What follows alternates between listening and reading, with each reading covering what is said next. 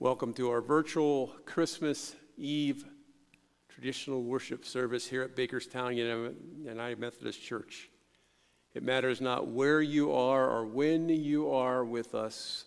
We are glad that you have joined us in this celebration of the birth of Jesus. Our call to worship. The people who have lived in darkness have seen a great light. Those who lived in a land of deep darkness, on them light has shined.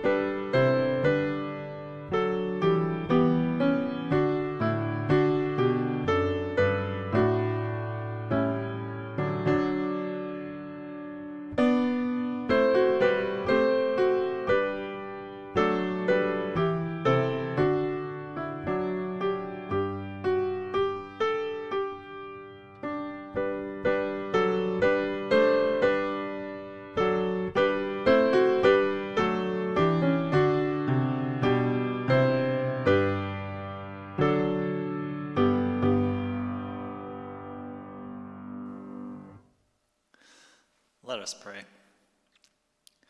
Holy God, in days of old you sent your angels to tell shepherds the good news. To you is born this day a Savior, the Messiah, the Lord.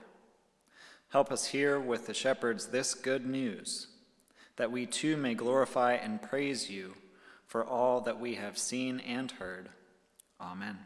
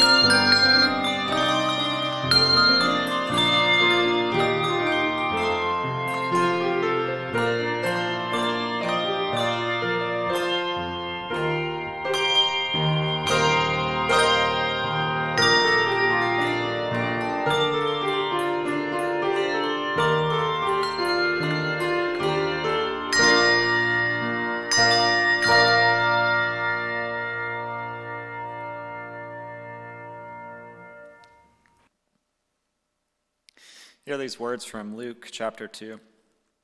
In those days, a decree went out from Emperor Augustus that all the world should be registered.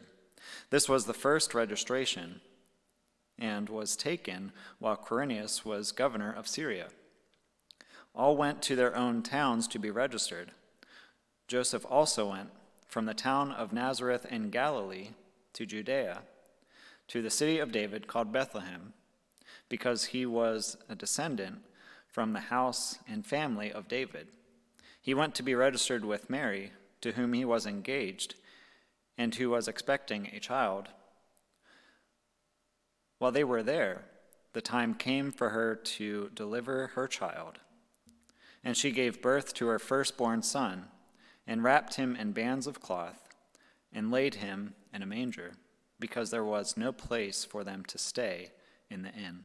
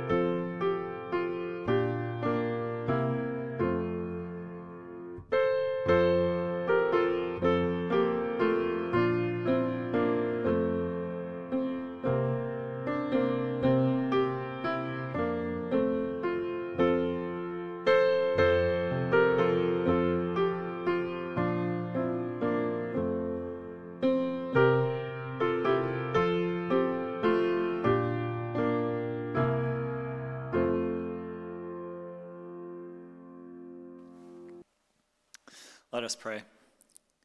Almighty God, we thank you and we praise you that we have the opportunity to gather, God, from the different places where we are worshiping from. God, we thank you that you are a God who unites us across boundaries and across time.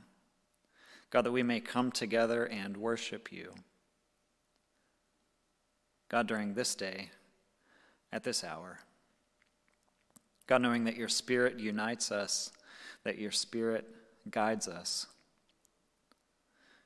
God, we thank you and we praise you for all that you do for us, and we thank you and we praise you for this night. God, even though our traditions don't look as they have in the past, God, one thing we know never changes, and that is you. For that we praise you and we thank you.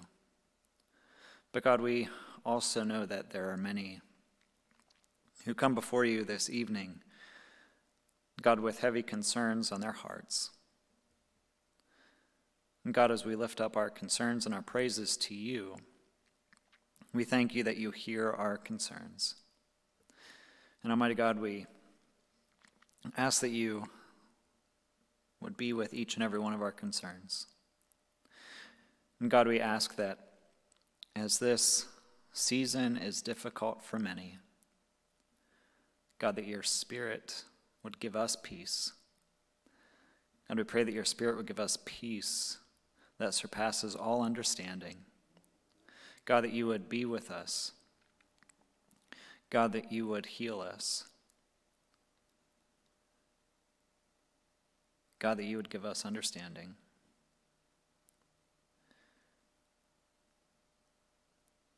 God, we also lift up this virus that is keeping us away from our families and our loved ones.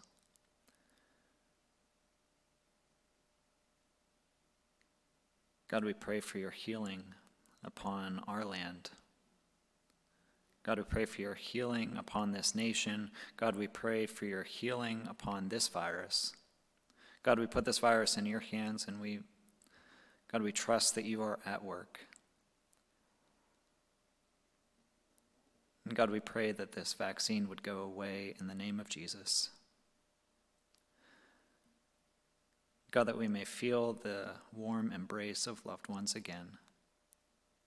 But until then, God, we rest in your comfort, and we rest in your peace for all that you have done for us, all that you continue to do for us, and all that you will do for us. For that we praise you and we thank you. And we thank you for this night where we can pause. God, where we can take in the birth of your Son, who you sent to be with us, our Emmanuel, God with us. For that we praise you and we thank you. And now we join together in the prayer that your Son Jesus taught us to pray, saying, Our Father, who art in heaven, hallowed be thy name. Thy kingdom come, thy will be done, on earth as it is in heaven. Give us this day our daily bread, and forgive us our trespasses, as we forgive those who trespass against us. And lead us not into temptation, but deliver us from evil. For thine is the kingdom, and the power, and the glory forever. Amen.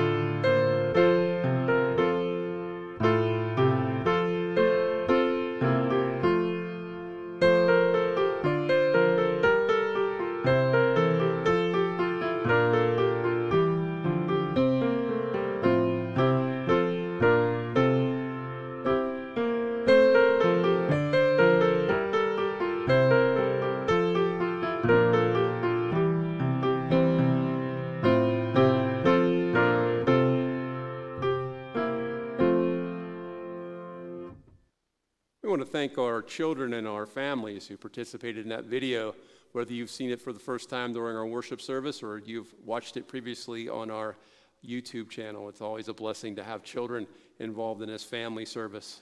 Of course, this was a year where we couldn't do a family service the traditional way, and so we're glad that we were able to include some of our children in that video.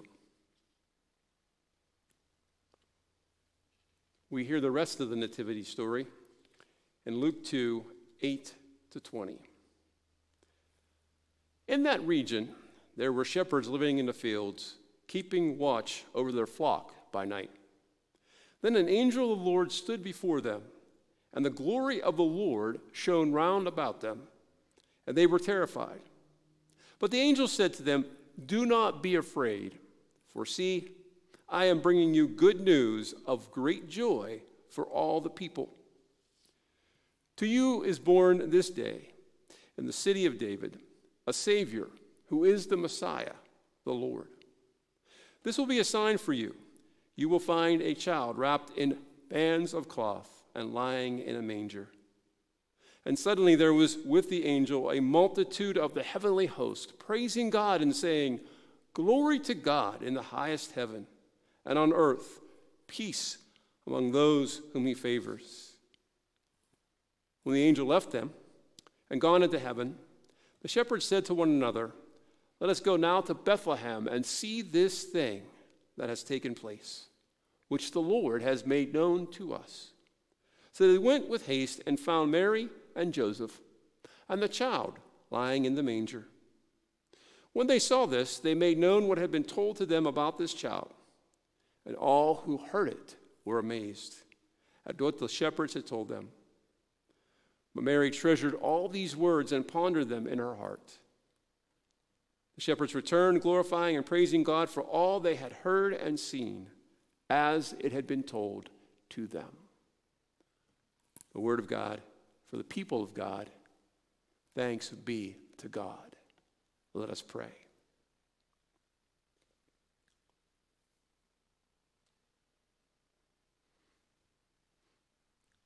As we pause again, O God, to hear the familiar words of the Christmas story, we confess before you, God, that our hearts are heavy because it is not a normal year. We're not together in the usual way. But the beauty of the Christmas story is that you have come to earth and you are with us in the form of this child. And so we know that you are with us even now.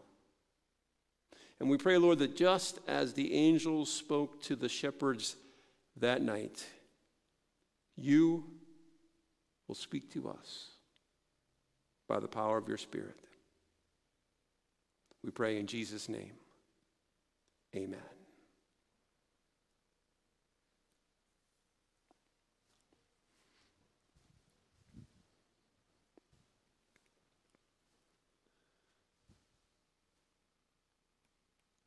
And the angel said, "I am bringing you good news of great joy for all the people." If you're like me, you wonder about this phrase, good news of great joy for all the people. Because most of the time when we hear good news, it is good news, not for all, but for some. For instance, recently we heard about the vaccine for COVID-19 is being spread around our nation and in fact around the world to help stop the fight of this virus. And this vaccine, is 95% effective. That's amazing in medical terms, 95% effective. And while we rejoice in this good news of a possible stop of this virus, of the potential of us regaining our lives back to normalcy in some way, we understand that this good news for all is really only good news for 95% of the people who will take it and will find it effective. There are 5% for whom it will not be effective. Then there are people who will not be able to take the vaccine. Some of them have medical allergies that will prohibit them from taking the vaccine. And so this great news that we heard about, this vaccine that will help to stop the spread of this virus that has plagued our world this year. The good news of the vaccine becomes good news for even less people. And then, of course, there are those who, for their own convictions, will not take the vaccine. And so this vaccine that sounds like really good news is good news for the majority of the people, but not for all the people. I mean, it's like that. There are often things in life that sound like good news, but it's not good news for all, it's only good news for some. For instance, we are praying for a white Christmas, and it sounds like in the Pittsburgh area we might actually get a white Christmas this year, something that's rare, really, when we think about it. And it's great. It's great to have a white Christmas. It's good news for us who want a white Christmas, but it's not so good news for those who have to go out and plow and salt the roads, those who have to serve in our community on the job in the midst of the snow and the cold. And so that good news is not good news for all, it's good news for some. And of course, those of us who are Steelers fans, the Bengals victory was not good news for us on Monday night, even though it was good news for those Bengal fans. Good news is not always good news for all people. And here it is, this Christmas story. The angels announced to the shepherds that I am bringing you good news of great joy for all the people. But yet when we start to hear their message, we wonder, is it really good news for all? They say, for unto you is born a child in the city of David. He is the Messiah, the Lord. That sounds like good news for the Jewish audience hearing this gospel message. The city of David, that great king of the kingdom, that great king of Israel, the one who's supposed to set up an eternal kingdom. It's great news for Jewish folks. But is it really good news for all the people? Even the titles that were Christ the Lord, those titles that were used. The city of David, Christ, the Messiah, the anointed one, the ones who the people of Israel have been waiting for the centuries. And so, is this good news for Jewish folks or for all folks? This good news for all the people. The Lord. I mean, when I first heard the phrase the Lord, I thought in terms of Roman or empire talk. And I was thinking, wow, the Roman Empire really wasn't good news for everyone.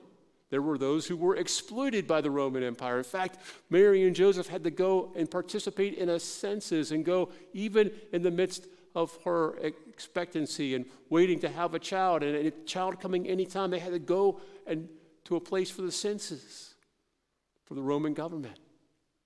And so the government, the Roman Empire, was not good news for everyone. And so to hear this phrase, the Savior, the Lord, that sounds like imperial language, not good news for all. But friends, we know that God's word is true. And so when the angels say that this is good news for all the people, maybe we need to look a little deeper, a little closer at what the angels are saying. And I think the first hint of this being good news for all people is found at who received this message of the birth of the Christ child. You see, the people who received this message were common, ordinary, working people, the shepherds. The shepherds were the ones who received this good news. They were not rich. They were not wealthy. They were not well educated. They would have been looked down upon because they wouldn't have been able to adhere to the religious rituals of their day the way the good folks would have. But yet, these are the people, common, ordinary shepherds. These are the people that the angel gives this message to. And so maybe this message of good news for all the people really is a message that is inclusive. And then we hear the phrase, a Savior is born. For unto you in the city of David, a Savior has been born, who is Christ the Lord. And we wonder, is that where the good news for all the people is found, the fact that a Savior is sent? I mean, we might think, well, not everyone needs saving. I mean, there were probably people who heard the message of Christ's birth who were excited about it. A message given to ordinary shepherds, a message about the Christ, the Messiah. Maybe not good news for those in charge. But yet this is good news for all the people. But does everybody really need a Savior? I mean, that's the message, that a Savior is born. I mean, what about those good people? You know, those law-abiding, tax-paying, hard-working people. They don't cheat on their taxes. They don't cheat on their wives. They don't cheat in any way at all. They're good, moral, upstanding people. Do they need a Savior? What about those people who are so far gone? Those people whose sins we wouldn't forgive. We wouldn't save them. We wouldn't save the child molester, the murderer, the outcast. People that we don't even think about on a day-to-day basis. We wouldn't think that they would be worthy of being saved. But the Word of God tells us, friends, that no matter how good we think we are, we're all in need of a Savior. Because the Scriptures tell us that all have sinned and fallen short of the glory of God. We all need a Savior. We all need saving. So no matter how good or bad we think we are, we need a Savior. And the good news is this, that the gift of God in Christ is eternal life, and it is a gift. It's not something we can earn. So those who are really bad, who are beyond hope, beyond saving, these are the people who also hear this news. This is the good news. And so, friends, the good news of Christ's birth is that a Savior is sent for all the people. You see, God saw the needs of the world and sent His Son. The Scripture said, God so loved the world that He gave His Son. It doesn't say that God loves the Jews and not the non-Jews. It doesn't say that God loves the good people and not those who we would call the bad people. That God loves only the religious people and not the non-religious or secular people. No, the Scriptures tell us that God so loved the world that He gave His only Son. And the message of Christmas is the message of that Son coming into the world. A Savior for all the people. A Savior for you and for me. A Savior.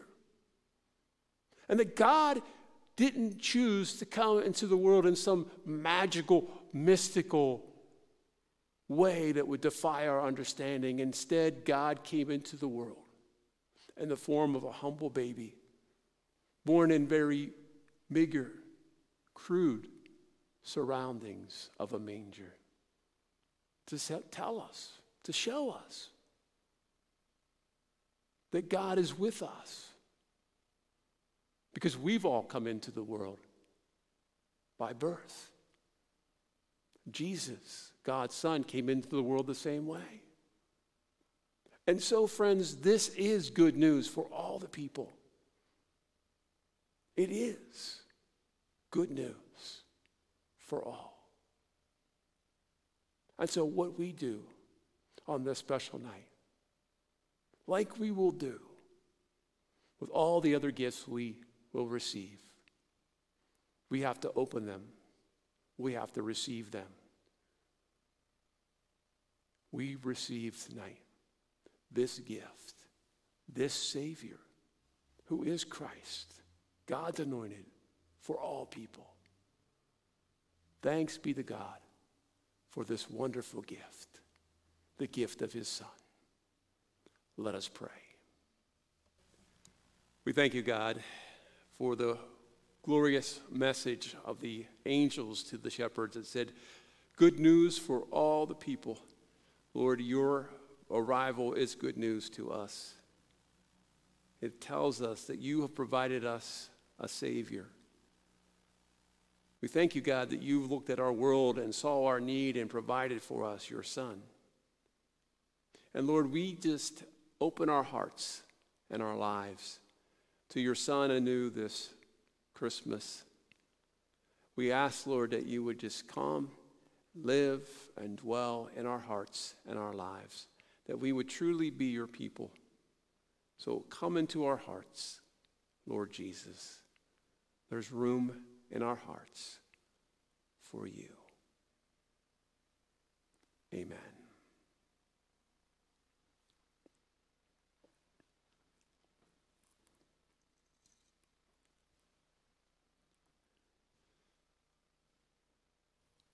Traditionally, on Christmas Eve here at Bakerstown United Methodist Church and many churches throughout the world, we conclude the service by lighting a candle from the Christ candle and then sharing that candle, that light, throughout the sanctuary. Well, like so many other things this year, we're doing candle lighting a little differently. If you've taken an opportunity to get a candle from our church this week, you're invited to light your candle. Or if you have a candle at your home and you'd like to light a candle with us and sing Silent Night along, you're invited to do that. Because we know that this is a celebration of God's sending his great light, his Son, into the world. And maybe it's a little more meaningful to know that that light has come to us where we are, where we reside. Jesus came into our world. And so the light this year is in our homes, where we live, so that we can take and receive that light, the light of Christ, and then symbolically spread it throughout our community. And so my prayer for you this Christmas season is that you would truly feel the light of Christ in your hearts and your lives. As we sing Silent Night, be blessed and have a Merry Christmas.